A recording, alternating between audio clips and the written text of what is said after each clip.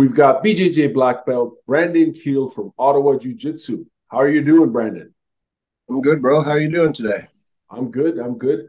We're going to be talking about the Toronto International Open IBJJF Jiu-Jitsu Gi and No Gi Championship, which was held this past weekend, September 16th in Toronto. Two of your students competed, and both of them won gold. Tell us who competed.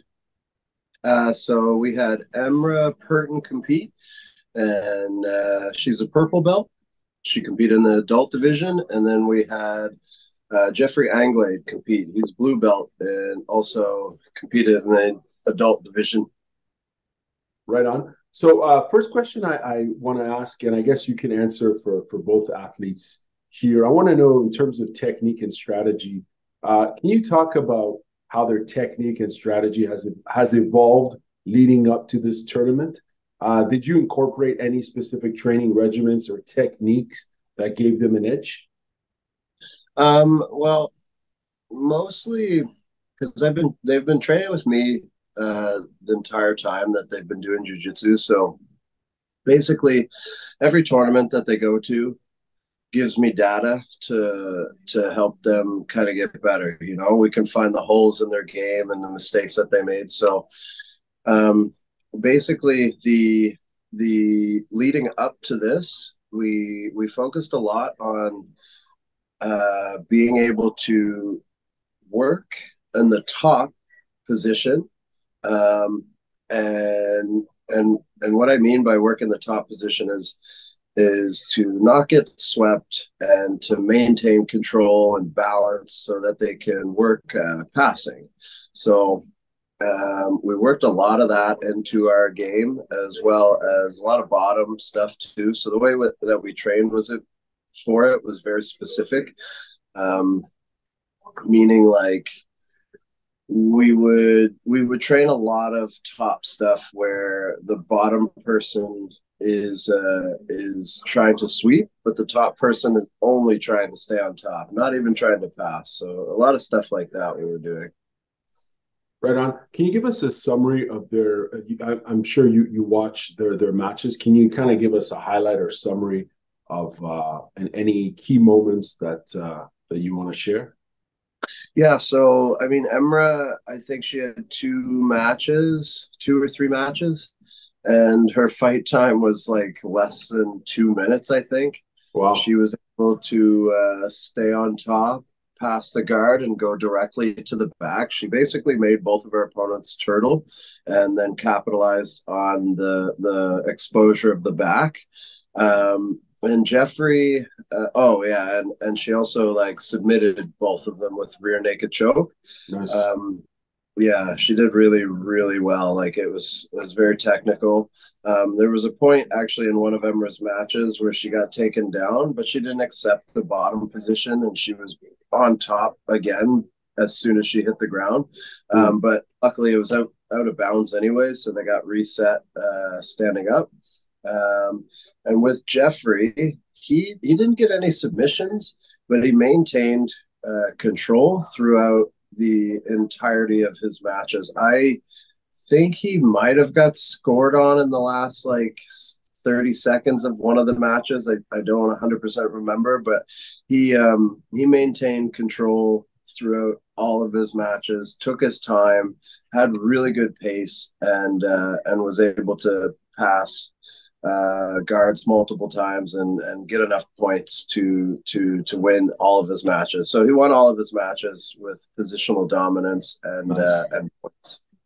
Right on. What was their mood like when they came back overall? Well, what did they think of the tournament? Oh, And we were all riding a high, because the training camp kind of leading up to it, we focused more on skill development than like cardio or even rolling. We didn't roll that much mm, leading up to the competition. Like I'd say, yeah, like as far as rounds, we didn't do very many rounds that were just like rolling. So we didn't do much sparring in a sense where they were free sparring. It was all positional, and it was like I said, it was more drilling and stuff. So we did a lot of drilling leading up to this specific tournament. Right on. I'm going to move on to the topic of mental preparation. These two seem to compete a lot, from what I know and from what I Yeah. heard. From your perspective as coach, how do they cultivate the kind of mindset needed to dominate in these tournaments? I mean, I think I think a lot of it is the way that they prepare. Um, and that just means the way that they the way that they prepare, okay? They're trying to build skills. And when they have these skills kind of developed and they have them mastered or whatever, I Right. feel like that is giving them the confidence to go in there and just kind of have fun. Mm. It's not all about like getting the win, and I don't feel like I personally put a lot of pressure on them to go out and get the win necessarily, or even go out and smash. I feel like the way that we've developed in the last couple of years is has been in the direction of going out and doing the fun part of jiu-jitsu, which is competing. I personally love competing, and I think it's the funnest part about jiu-jitsu, and I really think that's their mindset now too. So mental preparation, I'd say they stick to trying to get better at their weaker areas, and then they carry those skills with them, which gives them the confidence to go out there and actually have fun. In terms of yourself as a competitor, what sort of ritual did you do, or how did you handle nerves in general? I don't know if I don't think I asked you that before, but how do you handle nerves before a major tournament or just before the match? Like I'm sure, do you even get nervous at this point, or and if you do, how do you kind There, of regulate there, all that?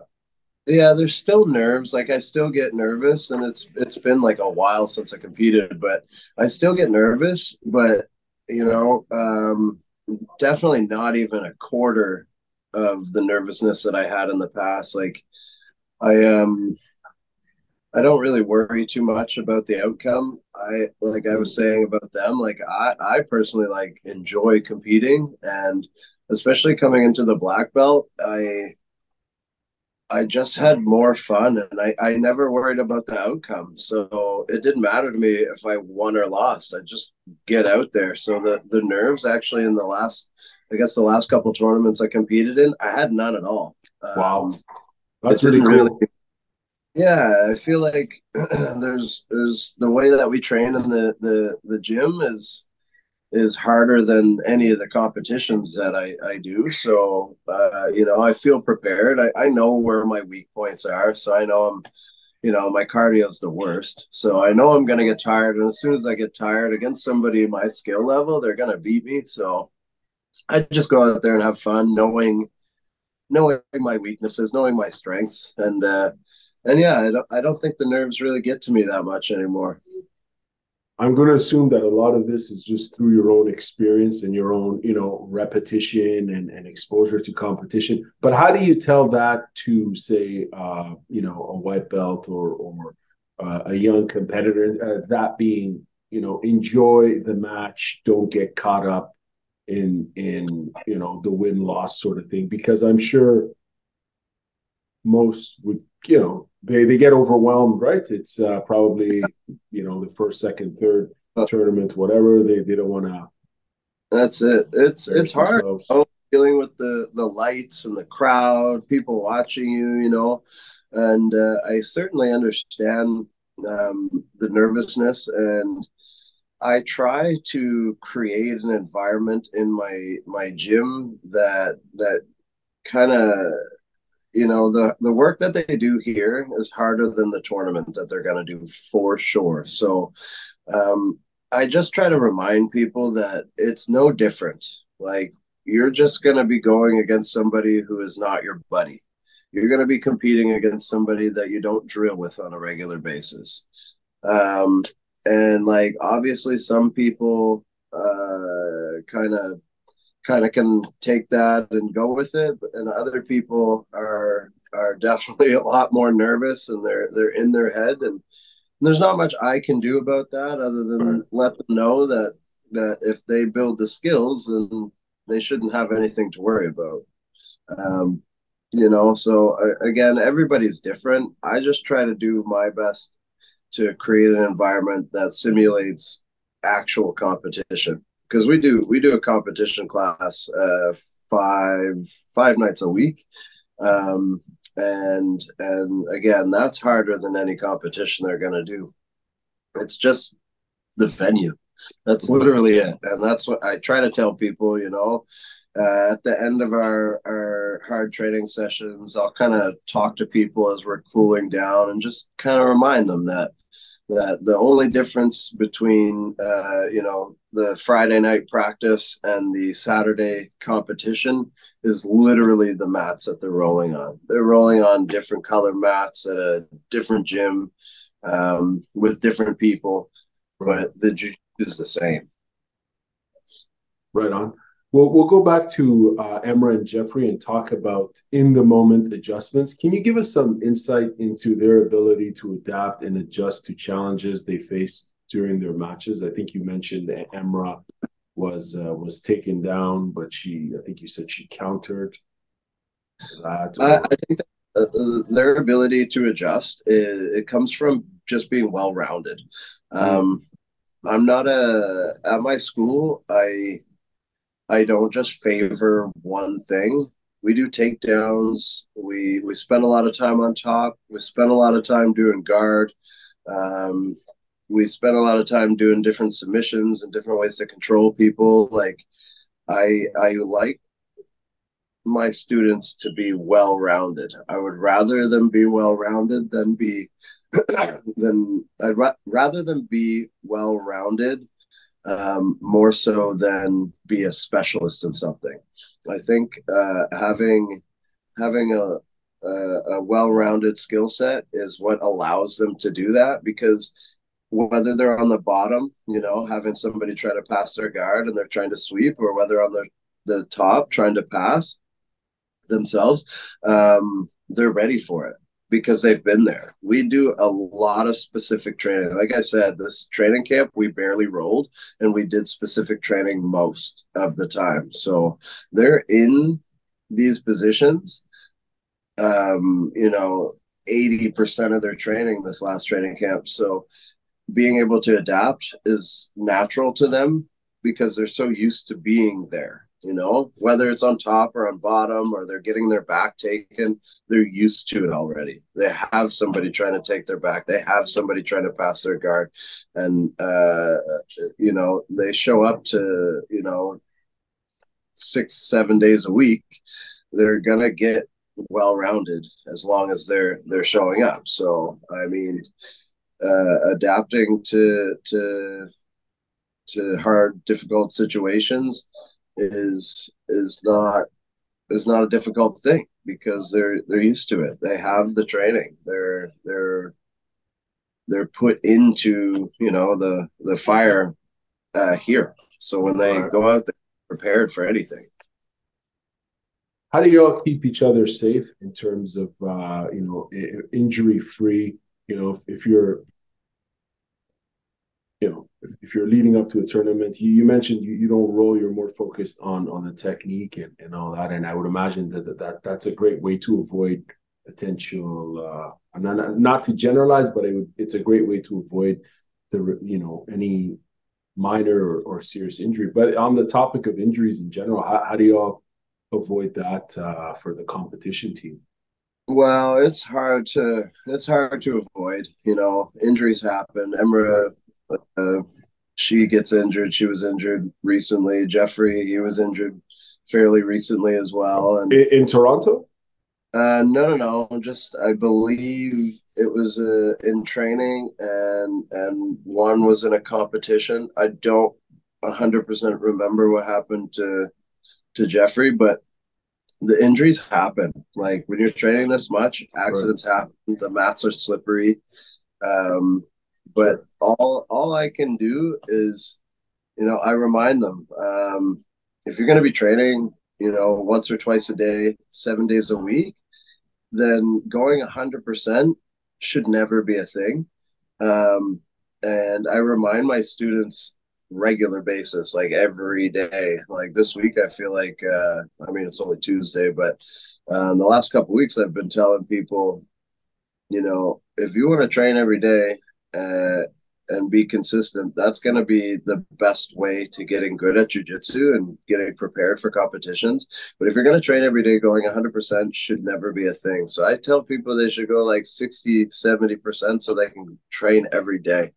And I also, I tell people you can't throw submissions on like it's the world championships. You can't, we do a lot of leg locks and stuff too. And I tell people they're not allowed to finish them in the gym. Like there's no need to finish the heel in the gym. Like you have the control. You can look at your partner and communicate and be like, look, you're not getting out. Let's just reset now, Right.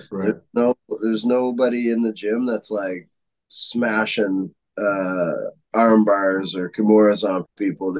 Everybody is very respectful. I'd say we have a really good group in that sense. Right on. I have two more questions for you. This one's dealing with training and partnership.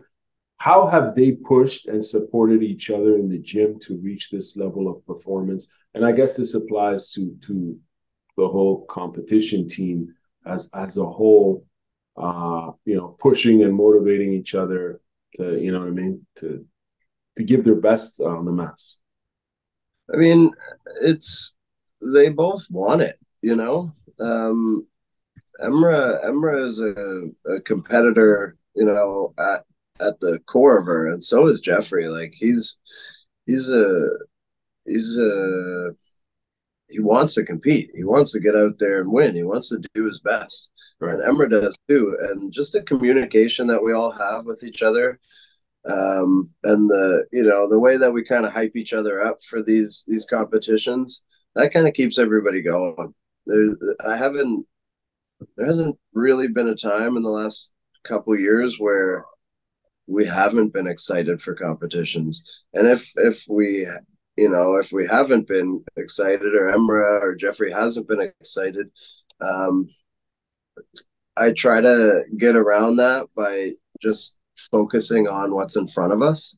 So that's another thing too, is kind of focusing on the goal of the day rather than focusing always on what's going on in a month, what competition is next, because that could be overwhelming. So just focusing on getting a little bit better every day, I think that has really been the key to having our group continually competing and hitting all these tournaments. I really think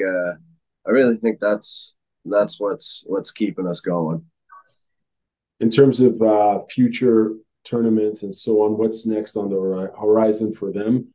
And how do you plan to help continue to hone their craft and potentially dominate the next tournament? Well, the way that I see it, we're just going to keep rolling through people, hopefully. But the truth of it is just building the skills. That we got Emera as a purple belt, Jeffrey is a blue belt, and there's still a lot to learn. There's still a lot to get better at. And the next competition, I think, is SAU this weekend, actually. So that's the next one, is SAU in Montreal. So we're all heading to Submission Arts United.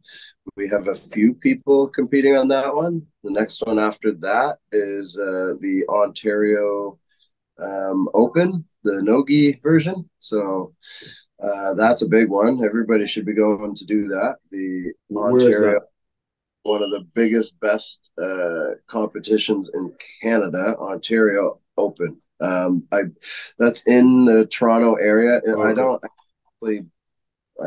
have the poster right here. I'm at the gym, but it's out on the wall somewhere. But right. That's in October. That's a huge one. Everybody should go do that. They give trips out to Worlds because they're trying to help athletes, progress. Right. Like I said, it's a no-gi tournament. It's one of the biggest ones. and it's really well run too. So I can't wait to actually get out there. It's been a minute. Oh, you'll be competing at that one. I'm not going to be competing, but Okay. I'll actually be there in Okay. Toronto. Okay. I think. If not, whatever. It doesn't matter if I'm there or not. Like, I'm not competing. I feel like I do all the coaching in the gym anyways. If they actually need me there, then I probably am not doing my job that well. But I'll be there in Montreal this weekend, helping coach. We got a kids team competing. We have the adults competing, and there's gi, no gi. SAU is going to be pretty fun this weekend too, actually. And yeah, they're more than ready. Emera actually was supposed to do the gi at the IBJJF, but they they misunderstood an email that we sent and like took her out of the gi but kept her in no gi, and whatever, it got weird, but we ran with it because Emma hasn't been training no gi that much, but she went out there and won a no gi tournament. um That's pretty but impressive. yeah, it's Yeah. that's a thing I try to tell people all the time, especially, you're more of a beginner, white belt, blue belt, purple belt. Doesn't matter if you train gi or no gi. They're both going to help you get good, and it's more time on the mat. So you might as well just train both. If you're trying to be a specialist that early, like, yeah, maybe it's good to do, but I really believe that training gi and no gi, it doesn't matter. You can go out and do whatever tournament. You should be ready for both. But yeah, so the next one is SAU. That's this weekend. We'll be heading up on Friday, compete all day Saturday, and yeah, that's the next one. Any other events on the horizon? So that's this weekend, and then you mentioned October, October, Toronto. The Ontario Open, right? Right. Everybody should go do that. It's on Smooth Comp. And then there's actually a tournament in Ottawa. So we should have a bunch of competitors doing that one as well. And you can find that on Smooth Comp as well, I think. So What's it called? the Ottawa Open. Okay. Okay. And Yep. and that's in October. That's in October. I think it's the 21st. I'm not 100% sure. There's so many dates. I need a calendar in front of me so I can Right. remember all the stuff. But yeah, I believe like the 16th or something is, maybe the 16th is the Ontario Open, and then the 21st, I believe, is the Ottawa Open. The Ottawa Open is a gi only tournament, I'm fairly certain. And then, like I said, the Ontario Open is a no-gi tournament. It's awesome that there's so many tournaments for competitors. It's So essentially every weekend you could be competing. That's brilliant. yeah, it's really cool. It's a lot different than when I was coming up almost 20 years ago. Like, I've been doing jiu-jitsu for 19 years now, and the amount of competitions that I get to go to is like, it's absolutely insane. Back when I was training in Nova Scotia, there was not, there's the Titans one, the Abaya one, Fit Plus did one. Yeah, like all the gyms ran a tournament back home, and Right. that was like 4 or 5 tournaments in a year. So we traveled to Montreal a lot before Montreal made jiu-jitsu illegal, which Right. it's legal now. So now, we're going to Montreal this weekend to compete. I hope it stays legal forever. Yeah, there you should be know, no reason why it shouldn't be. because I mean, I think people learn best in competitions, right? And that's where they Yeah, become better yeah, competitors. All yeah. right, Brandon. Sorry, go ahead. I was just gonna say, I truly believe that competing like is like a 3x multiplier on your jiu-jitsu skills. Like, your coach gets to see your mistakes, if they're there, and you really get to put to test your jiu-jitsu against people that are literally trying to beat you.